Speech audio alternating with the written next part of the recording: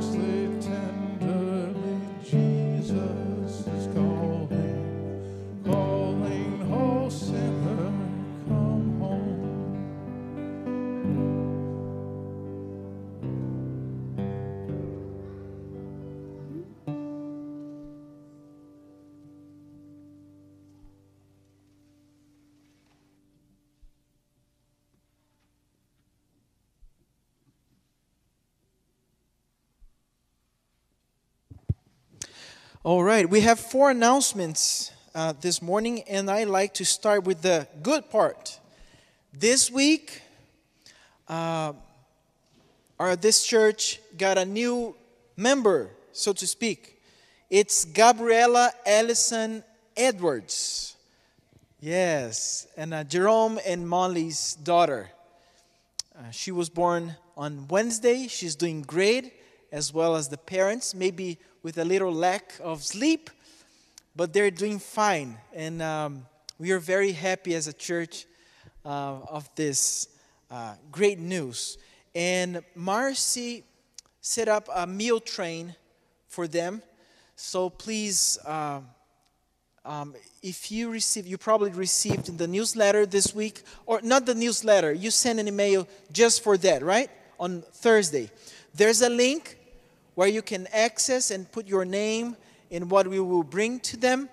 And if you want to join us in this meal train, please access that link, the email. If you haven't received the email, please let me know or let Marcy know, and we will forward the email to you, okay? Second announcement. Faith Step is working every Sabbath morning. We've been there today. We had a blessed morning, serving many breakfasts. And you know that summer season is very challenging because we lack people. So if you are available, or next week, or if you will be available in the next few weeks, please reach out to Marcy. We really need volunteers for this summer season. Third announcement, on, what is the date? July 24th. It's next weekend at 7 p.m. We're going to have a very interesting lecture presentation at the Fellowship Hall with Jay Perry. He's going to share a few thoughts, a few ideas about the correlation between faith and finance. How can you make sure that your finance is according to what you believe as a Christian?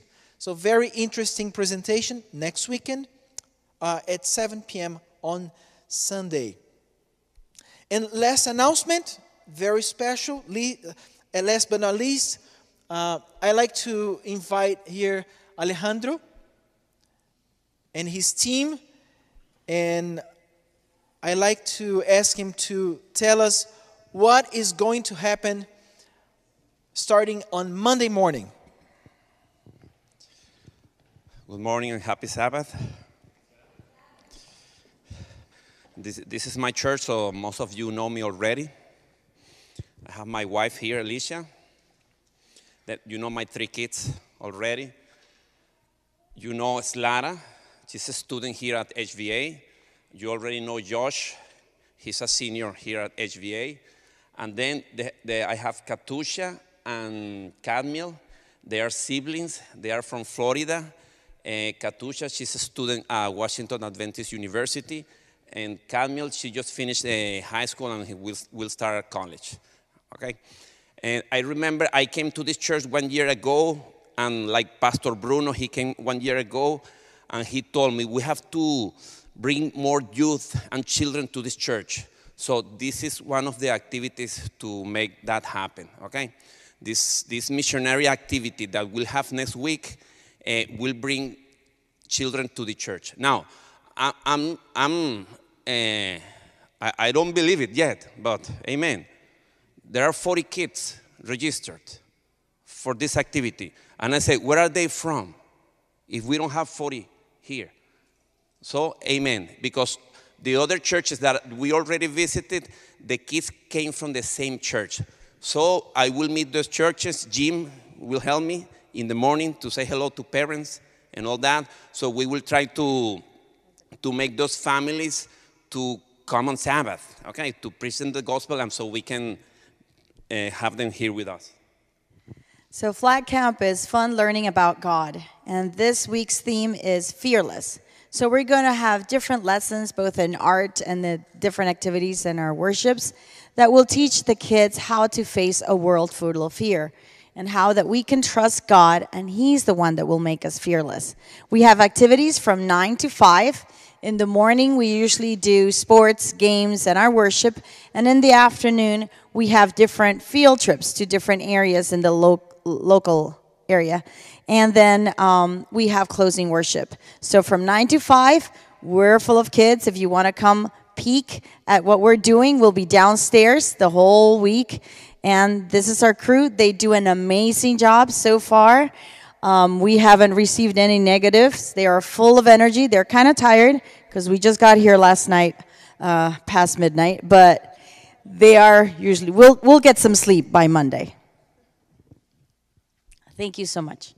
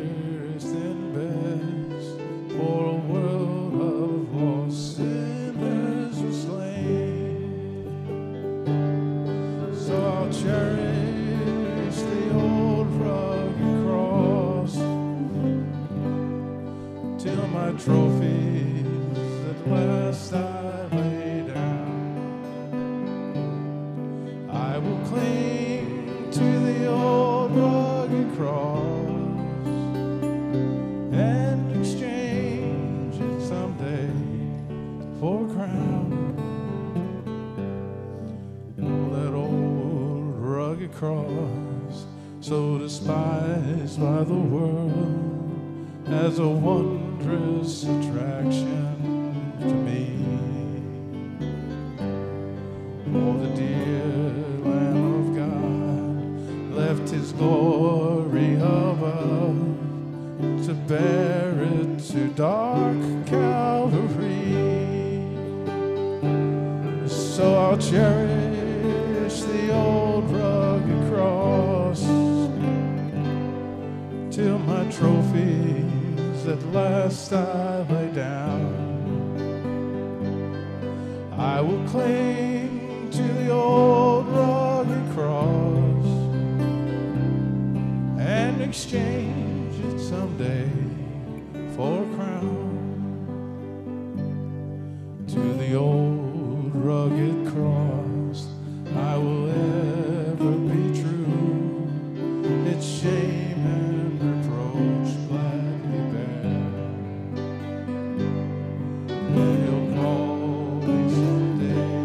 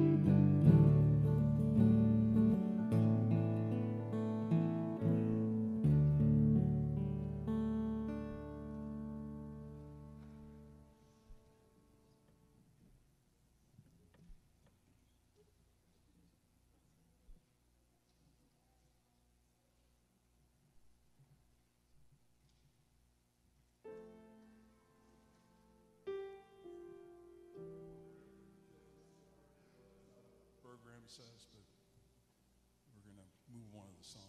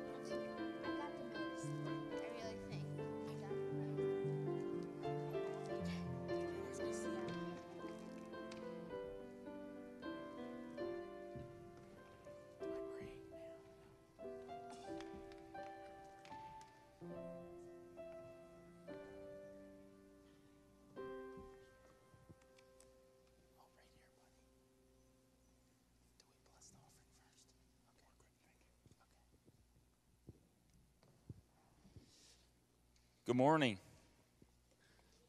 Happy Sabbath. I am not Miss Charlene McAllister. As the bulletin says, my name is Andrew Williams, and I went to church here quite a bit because I was a student at Highland Academy over 20 years ago. So I'm not too much of a visitor, but kind of how our story is going to go today is I was, like today, thrown into something. I wasn't expecting to have the children's story, but here I am. So God kind of works in strange ways sometimes to fulfill his needs and what he has planned for us. So my story is kind of about that and a lot about prayer. Who believes in prayer? Okay. And who likes sports? I really like sports. And my two boys who are up here with you like sports too, and we really like football. So we have never really done organized sports. I did when I was younger, but I haven't for my kids until this year. And we were exploring the option of playing flag football. Has anybody ever played flag football or football? Okay. So we were trying to get into this league that played on Sundays and close to our area, and it didn't work out. Well, I had another friend that lived in Delaware, and he sent me a message and said, hey, there's going to be a football league over here. So we signed up, and the only thing I wanted to do was take my boys to go play football. I didn't want to coach. I didn't really want to help out. Well, guess what? My boys are we're in two different age groups, and the guy that was running the football league said, I need help coaching. So I ended up coaching two different teams. And I was not planning for that at all. But I think God had his plan, and he wanted us in this area because maybe we could be a witness. So we started our season and we were playing and things weren't really organized, but it worked out and we were having a lot of fun.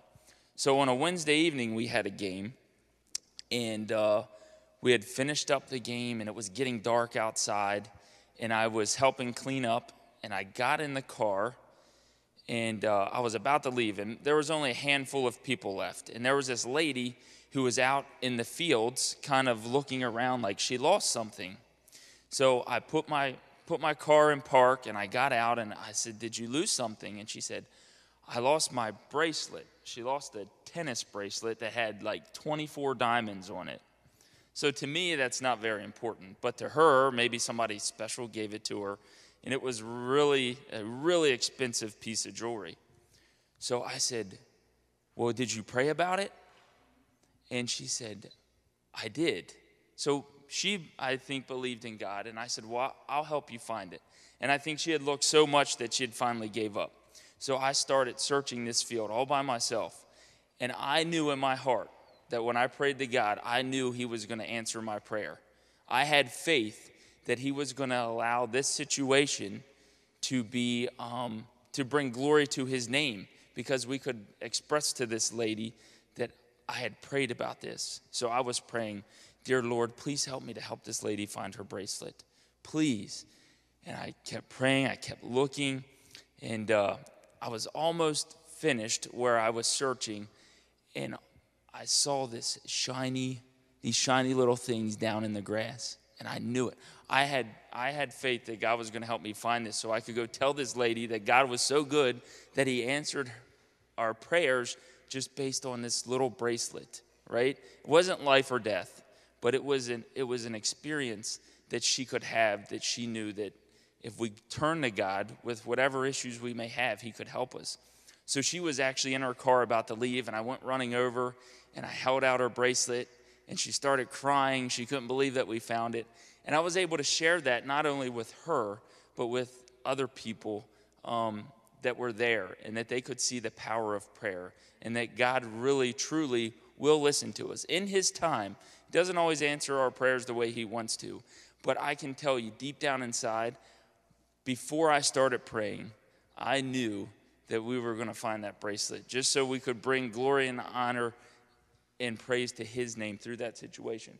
So I think that was pretty amazing, and thank you for letting me share that with you. I am going to share a Bible verse with you. It's 1 John 5:15, which says, "We know that God will listen to our prayers and give us whatever we ask, if it's in harmony with his will, and if we know that he listens to us. We also know he will give us what's best for us." And that's in the Children's Clear Word Bible. So let's say a prayer, and then we'll go back to our seats. Heavenly Father, we thank you so much for this Sabbath day. We thank you for the opportunity that you give us to witness to people, even sometimes when it's not what we expect or what we want. We ask that you will allow us to be willing to work for you and to bring glory and honor to your name. We thank you for all that you do, and we ask for a wonderful Sabbath day. Amen.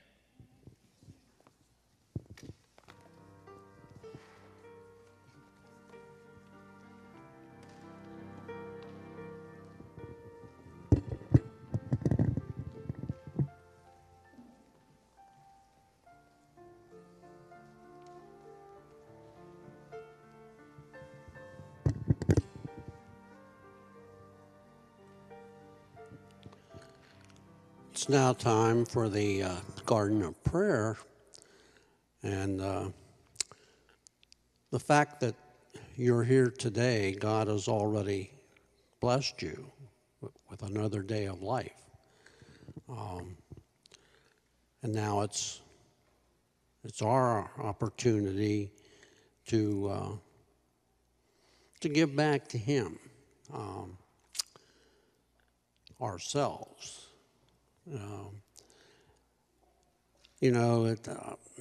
I've lived long enough to know that I start each day giving my life over to God. The fact that He gave me an opportunity to live that day, I said, okay, Lord, I'm kind of stubborn, so somehow you've got to show me what you want for me today. And sometimes I just go through my routine, but God is there. He's with us. He walks with us. That was okay for that day. So I'm just sharing that because life is an experience, but each day we need to start with giving God the opportunity to work in our lives. You only have grace for one day. There's no promise about tomorrow until it happens. So those of you that are able, please kneel as we have our prayer.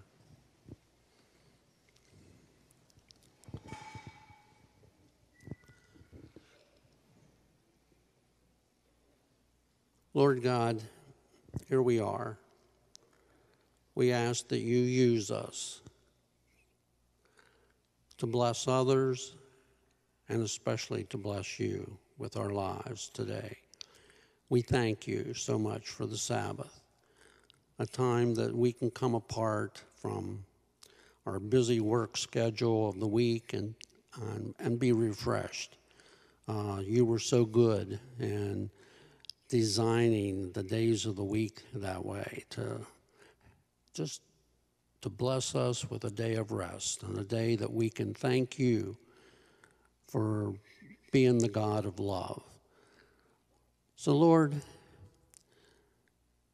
be with us today and help us to reach out to others and testify of you and what you've done in our lives. And maybe that will be a spark that will help them to start a relationship with you. We ask that you be with the school, Lord. It won't be long before they'll be starting again. Be with the families that are making decisions on sending the students here. Lord, watch over, keep them safe. Lord, refresh the staff, the teachers and those that do administrative work and help them to be ready to serve. And Lord, as always, thank you for loving us beyond a love that any of us can even imagine. I pray this in Jesus' name. Amen.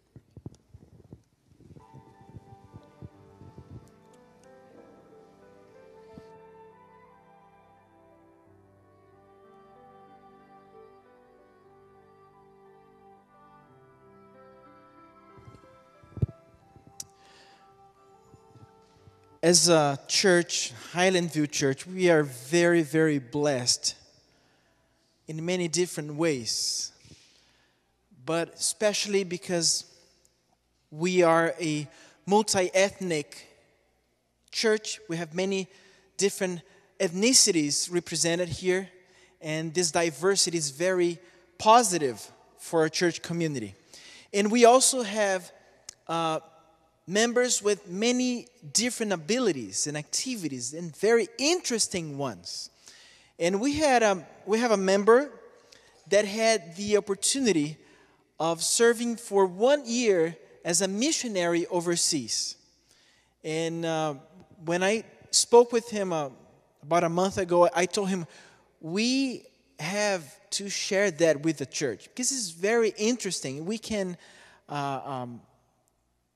listen to some interesting stories and be encouraged to join mission, even not going overseas, but being at our place, in our house, in our neighborhood. So I'd like to invite Gabriel to come up front. He spent a very interesting year overseas, and I'd like to ask him a few questions. So, where did you go, Gabriel? So, hello. Yes, Good morning, church. Yeah, so this past school year, I worked as a missionary teacher in Palau.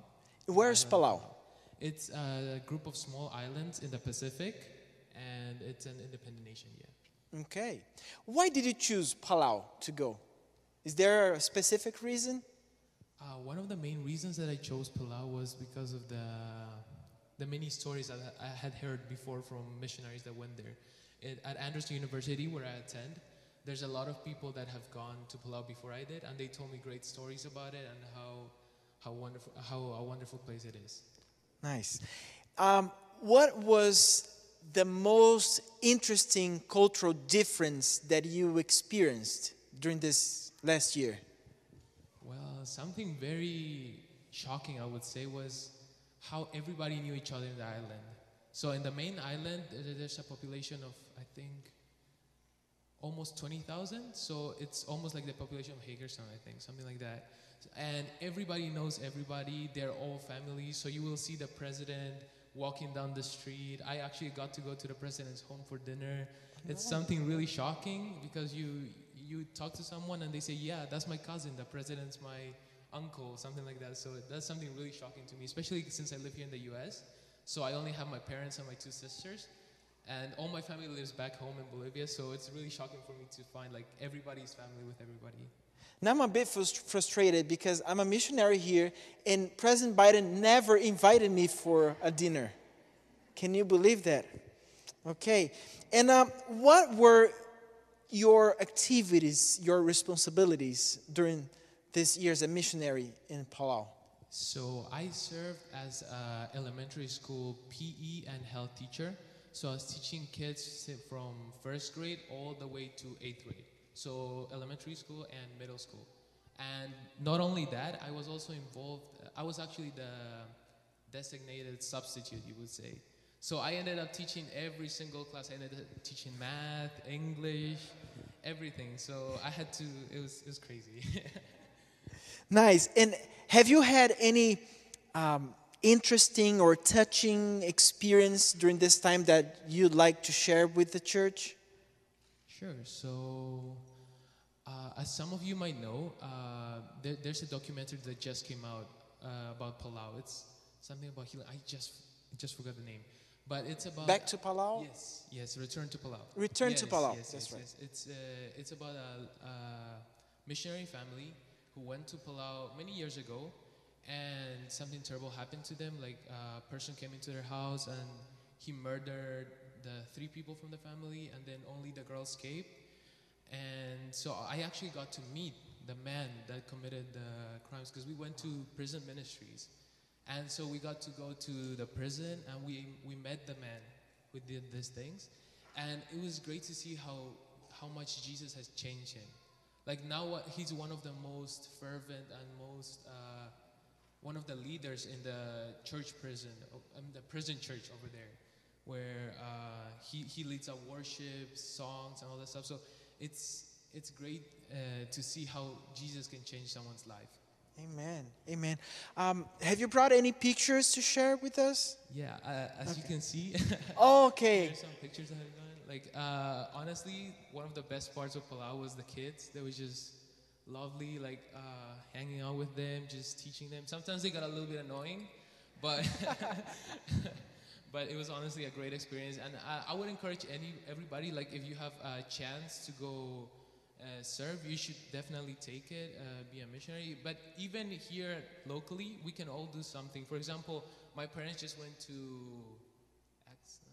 Faith Step this morning. Yeah, they love to. That's something you can get involved. And so whenever you have the chance to get involved in missionary work with even your family, it's a great opportunity. Nice. So we had this enriching experience that I'm pretty sure that it will change many things in your life from now on.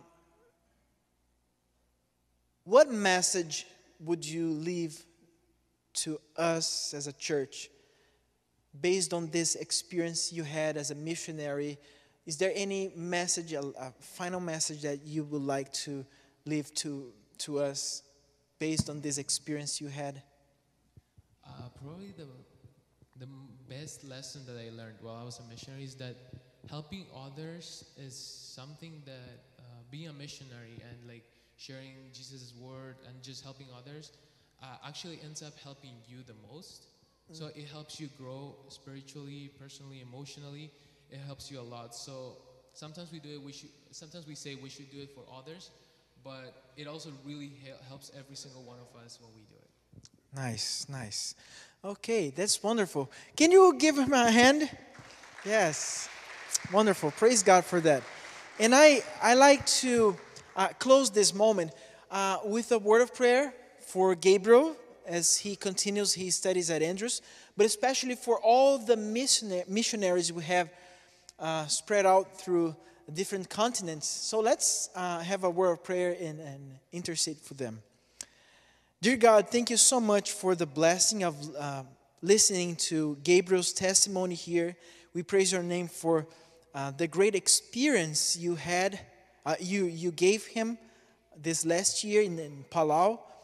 Thank you for the chance he had to serve that people, and also, as he just mentioned, the great blessing that they were also to him. We pray for his studies now as he comes back to Andrews. May you guide him and continue to raise this spark of mission in his heart. And we also pray for all the missionaries, not only Adventists, but all the Christian missionaries we have around the world. Some of them are in a peaceful place, some others in places that they can't even preach publicly. So we pray for each and every one of them. May they feel your presence beside them, and may they be a blessing wherever they are. We ask you these blessings. In Jesus' name, amen. Thank you, Gabriel.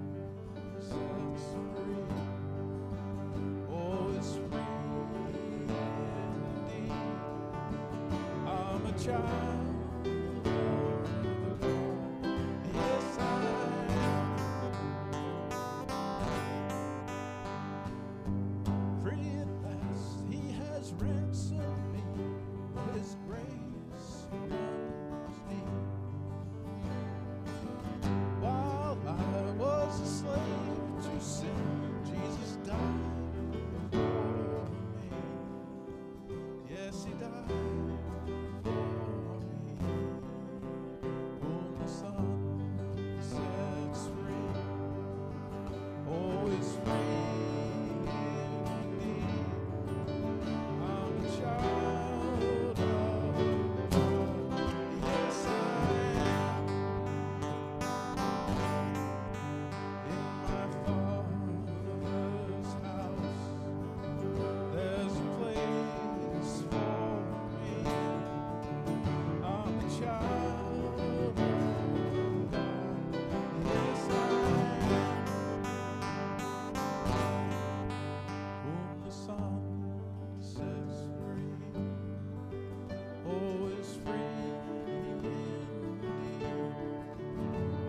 child of God. Yes, I am. In my Father's house, there's a place for me. I'm a child of God. Yes, I am. I am chosen, not forsaken. I am who you say I am. You are for me, not against me. I am who you say I am. I am chosen, not forsaken. I am who you say I am. You are for me, not against me. I am who you say I am. I am who you say I am. Whom the Son sets free, oh, is free indeed. I'm a child of God. Yes, I am. In my Father's house, there's a place for me. I'm a child of God. Yes, I am. I am chosen, not forsaken. I am who you say I am. You are for me, not against me. I am who you say I am. I am who you say I am. I am who you say I am.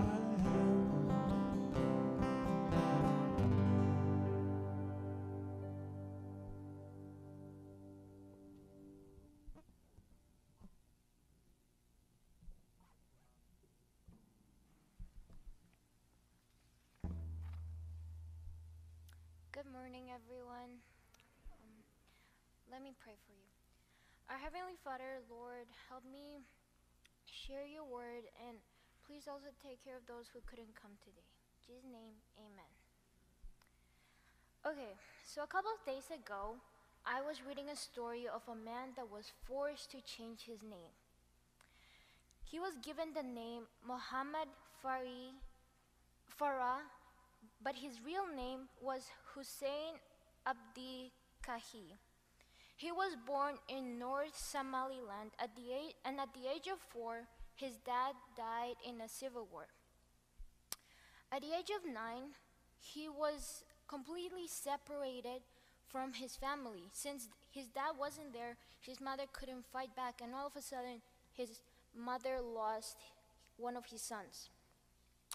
He was given the name of another child and given the name of another person. The woman in front of him tore all his real name, all his documents, and once he was illegally transported to the UK, he was threatened that if he ever tried to tell the police that he had been illegally trafficked, he would never see his family again. Until he was treated as a domestic servant, and until years later, he was not able to communicate with his family. If he wanted to eat, he had to take care of the children. He had to cook for them, clean for them, and do everything for them. At the age of 14, with the new name that was given to him, he created his own identity.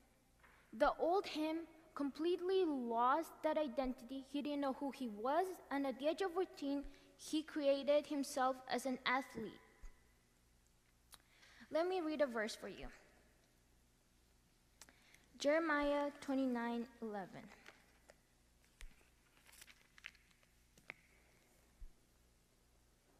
For I know the plans I have for you, says the Lord.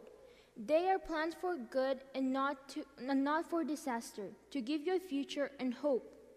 Here we can see that God always leads us through everything.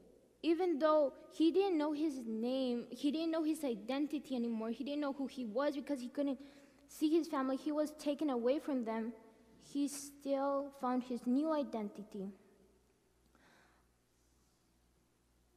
Name is a very important thing for society. It's a very important thing for everyone. We identify ourselves through it. Since we're born, we are given a name. And as we grow up, we make memories with it, and it is what describes us, what defines us. But if we lose that, we essentially lose who we are, because then we're lost. We start questioning, who are we? Who am I? Do I really belong? And then you start questioning everything about yourself.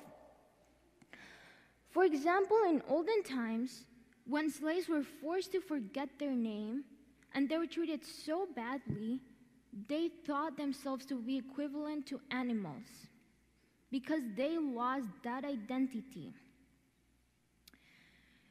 I remember learning history about the slaves, how they were treated really, really bad, and they were brainwashed in a way that it was so sad that when slavery was over, many of them didn't know what to do with their lives because they were like, okay, we're less than you, then what are we?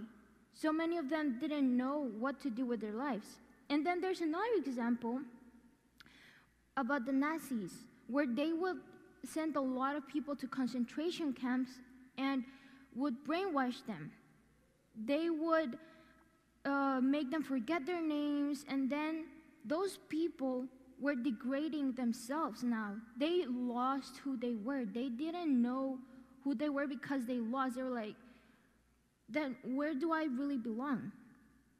Although now things are different, we're still surrounded by a society constantly telling us we don't belong. Who are we? Who are you? And as we grow older, God already has a purpose for us. Each one of us, He has an identity for us. But there's a very big fight between God and the devil.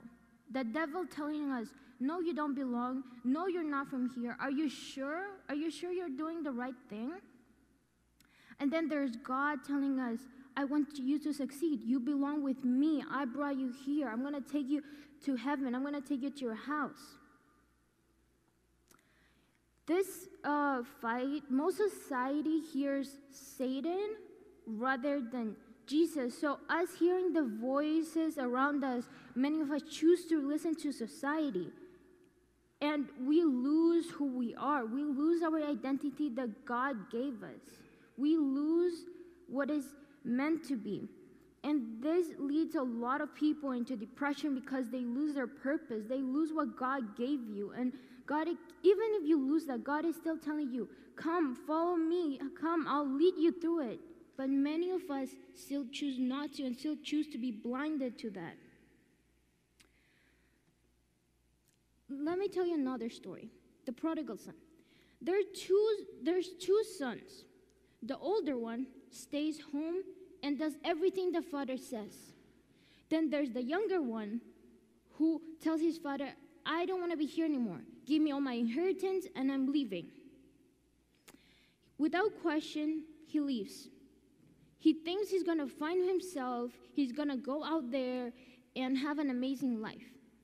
And yes, for a time, he does have a really good time. He goes to the countryside and he finds many friends and has a lot of money. He's enjoying life.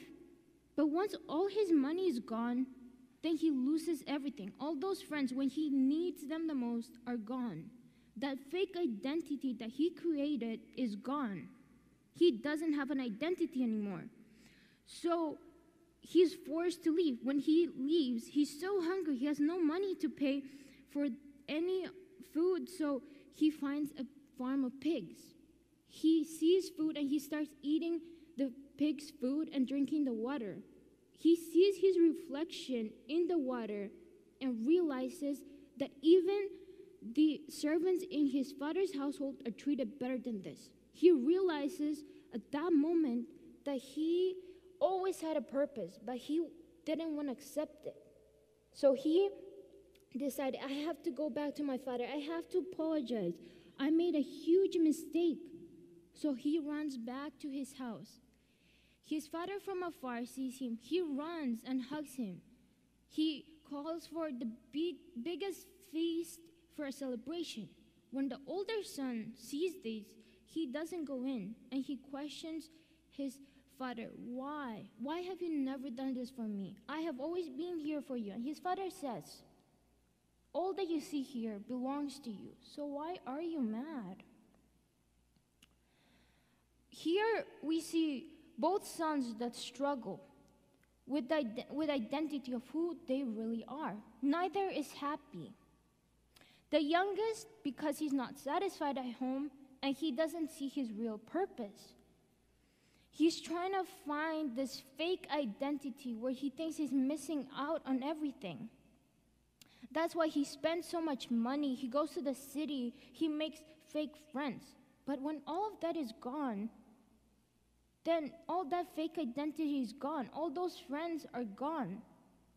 And he had to go through all of that to finally realize that his real purpose is to go home, to go where he belongs. He belongs to Jesus and not to the world. And then on the other hand, there is the older son who, yes, he doesn't go away, he listens, but also he's not happy. He always works hard, but never dared to leave. He was scared to leave. He wasn't happy. And we don't know what happened to the older son, but we do know that the younger son finally found his purpose as a child of God. Let me read you another verse, Isaiah 49:1.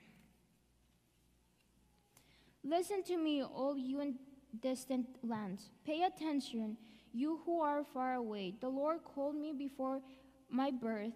From within the womb, he called me by my name. Since we're born, we already have a purpose, to be the children of God. We just have to accept it and not listen to what everyone else is telling us. So let me tell you a little myself. As many of you might know, my family is a missionary family, and we move around from country to country. At the age of 7, I found out that we were moving overseas to Mongolia.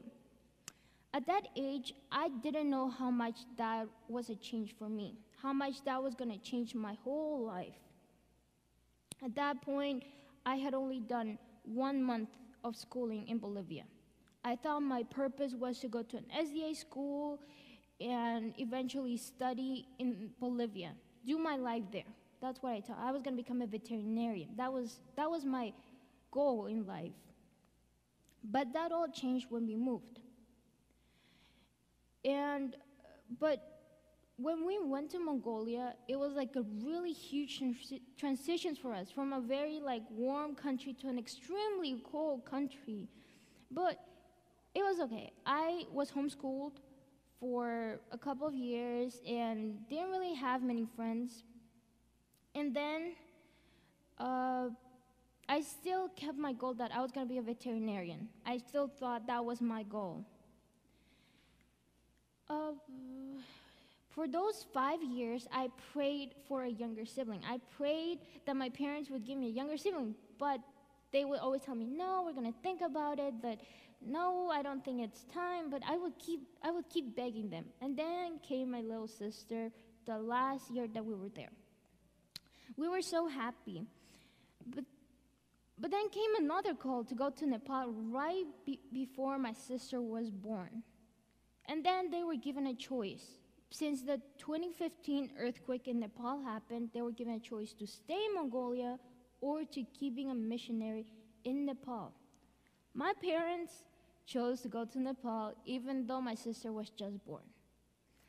So the transition was a little more for us because we had to move all our things, and yeah. Nepal was a very interesting place. I went into 6th grade in Nepal. I was excited. At that point, I kind of changed my view, and I was like, okay, maybe I'm not made to be a veterinarian, maybe not doctor for animals, maybe I'm gonna go for human. So I decided, since both my parents are doctors, I was like, okay, I'm gonna become a doctor. And I was put into actual school, which I was really excited about. Since there was no Adventist schools, I had to be put in a Christian international school. I went into 6th grade, and at that point in my life, I was sure I was going to graduate from that school. I was sure I was going to graduate, go to Bolivia, and become a doctor. To be exact, a pediatrician, a doctor for babies, because I love babies. At school was extremely hard for me. I struggled a lot with my grades, but I still had to work really hard. I would see like my brother so sure of he had so many friends, he had so much, and then there was my dad, like the director of Adra Nepal. My family was doing great, and then there was me, lost. I was like, okay, I'm struggling here, I'm lost, I don't know what to do with my life. But I kept pushing. And then I also struggled like to fit in a lot of the time, but I still had my family there. At the end of our stay there, my 3rd year, I decided that I was gonna shadow someone, because I was like, I'm not sure if I wanna be a pediatrician. So I went to the Adventist hospital there, and I shadowed a pediatrician. And by the end of that week, I was sure that I didn't want to know anything about pediatricians. I did not want to become a pediatrician. I was like, this is not for me. Children are not for me. I will take care of them, but not for life. No, this is just not my thing. So I kept questioning, what am I supposed to do with my life? And at that point, I did not realize that I have not once asked God, what was I supposed to do with my life? I kept questioning my human self. What was I supposed to do with my life? And that just led to more questions. Where am I going? What am I supposed to do? And then we got the news that we're moving to the USA. I never questioned my parents of when we're moving, why we're moving, but the USA, I really did not want to come. I did not want to move here. I really didn't want to know anything of this country, but it's okay. We still moved. The transition was a little hard, but it's okay, we moved. We arrived on July 3rd, right before the 4th of July, which was interesting, very crowded. I had to leave everything I knew once again, which was also a struggle for me, since I had made a lot of church friends and I was already starting to fit in, and then I had to leave again. At that point, I was very not sure of what to do, so I decided, okay, since my parents are doctors, let me become a different type of doctor. But I wasn't sure what type of doctor I was going to become. But as I looked more into becoming a doctor, I decided, okay, no, that's not my thing. So I looked into becoming a nurse. And a lot of the girls in Nepal wanted to be nurses, so I was still in between nurses and doctors. So I was very unsure, which I hated. And the summer before I started my freshman year, I started working at HVA. For the past 4 years, I've worked summer, school year, I worked at HVA. I dedicated my life at HVA, and those 4 years passed really quickly. So I saw my purpose as, okay, I'm gonna graduate here at HVA, and then I'm gonna go to Bolivia to go to college and university. But that once again changed sophomore year when my brother was a senior and we had to go to different colleges to see what he was gonna study. And then I started looking, maybe doctor is really not my thing, because that's too much studying, too many years. So I looked into becoming a nurse, pre-med nursing. But that was too much for me. So I just decided to be a nurse, but still I didn't want to be a nurse. Then came my junior year, mid-junior year, that I was unsure. To mid-senior year, I was so unsure what I was going to do with my life. Then my brother told me, Ruth, I know about this career at Andrews, speech pathology. You should look into it. So I did. And I was like, this seems pretty interesting. This seems something that I would do, something that I would really enjoy working as. So I was like, okay, I'll look into it. And then I forgot about nursing, doctor, and everything. I looked into speech pathology. By the end of senior year, I finally made my conclusion that speech pathology was where I was gonna go at Andrews. And I had no idea what I was gonna do with my life, but yeah. And then I finally came to the realization that I had never once asked God, what am I doing with my life? What am I supposed to do? What is my purpose?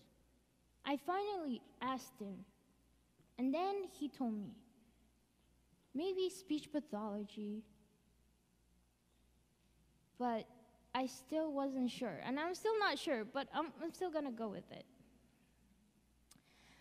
Since I was really small, I was asked two questions.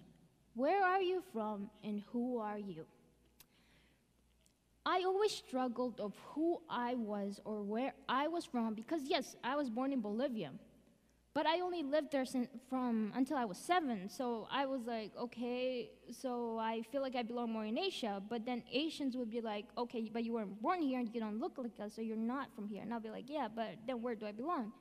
So once I've been asked this question so many times, I kept questioning myself, kept questioning my worth, and kept questioning everything. The only connection I had to Bolivia was my family. But even then, sometimes they wouldn't accept me. They'll be like, you don't belong here. You're not like us. You don't talk like us. So I would keep questioning myself, okay, if I'm not Bolivian, then where am I really from?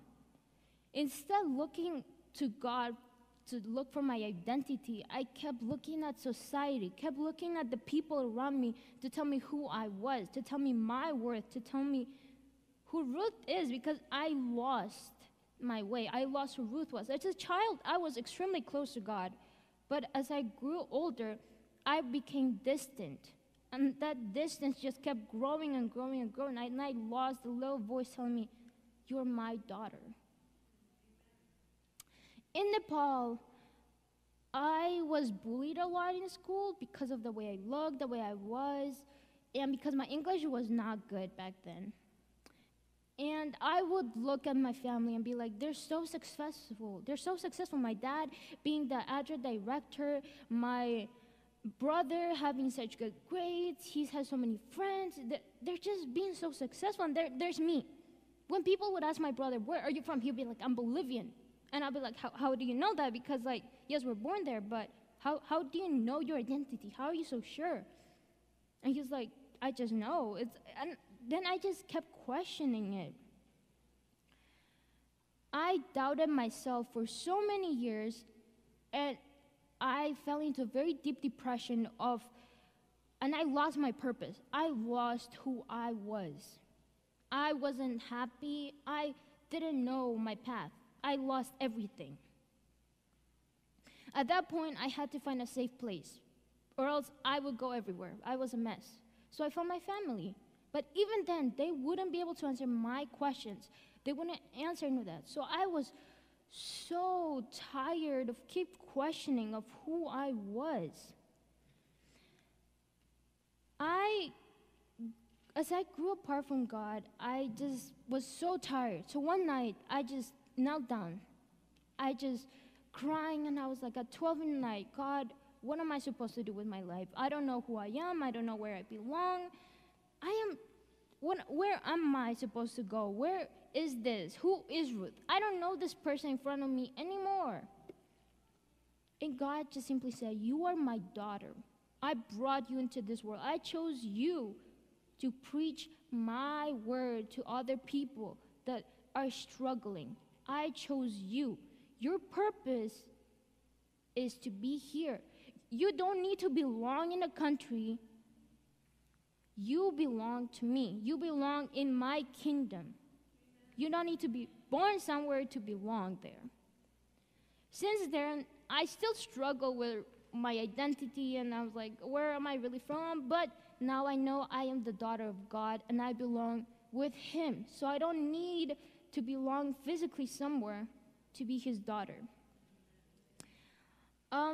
I still struggle fitting in, but I know that I can always look at God to bring me back. So whenever I want to go back to that place, I know he will always bring me back. Let me read you one final verse.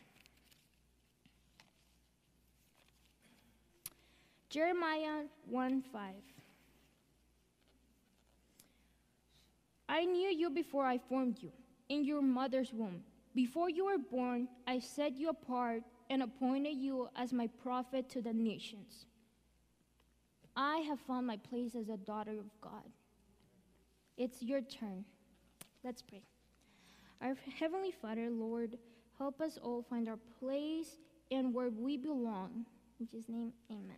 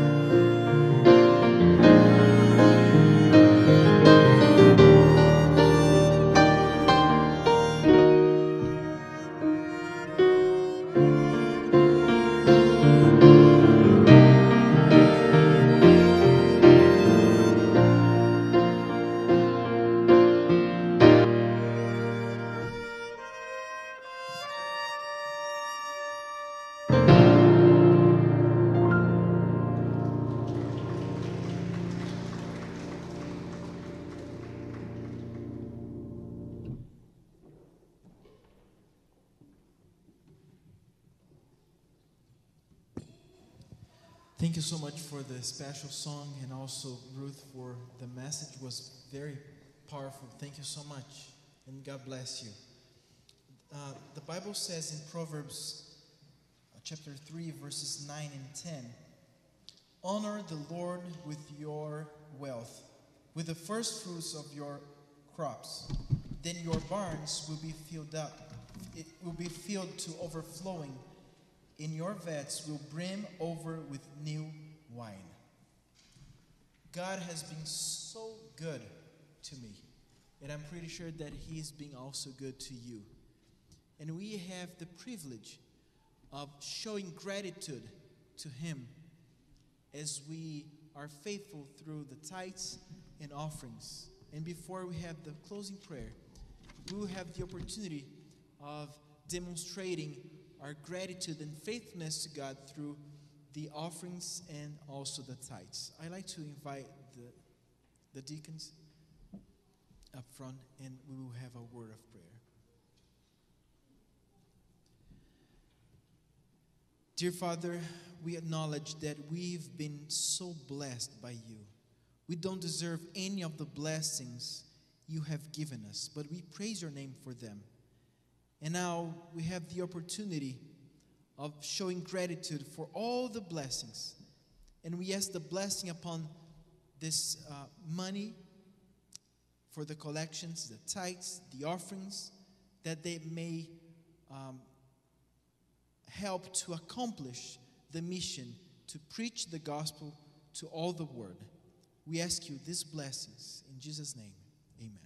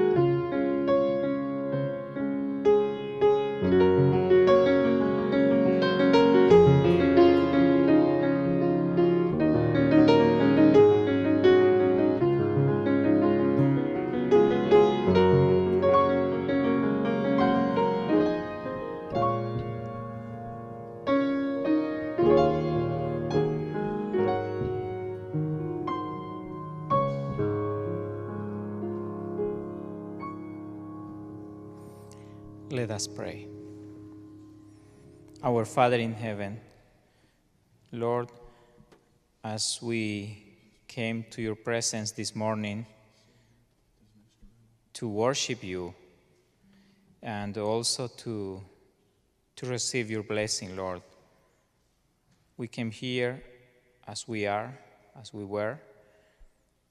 And now, Lord, as we finish this service, we depart from here, but never from your presence, being reminded one more time that we all belong to you, that there is always a purpose in our life, and there is always a place for us in your kingdom.